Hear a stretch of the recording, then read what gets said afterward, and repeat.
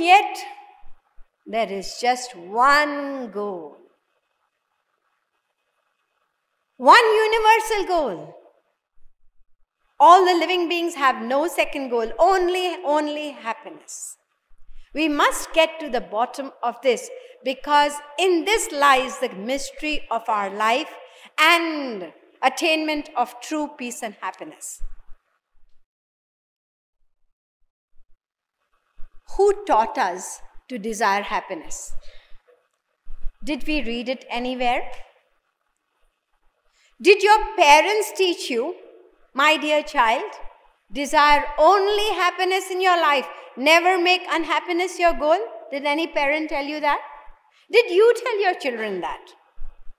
No.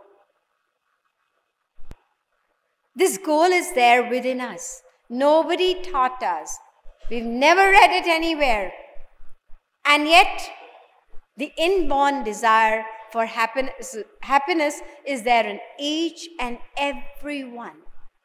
Such a big knowledge. Where did it come from?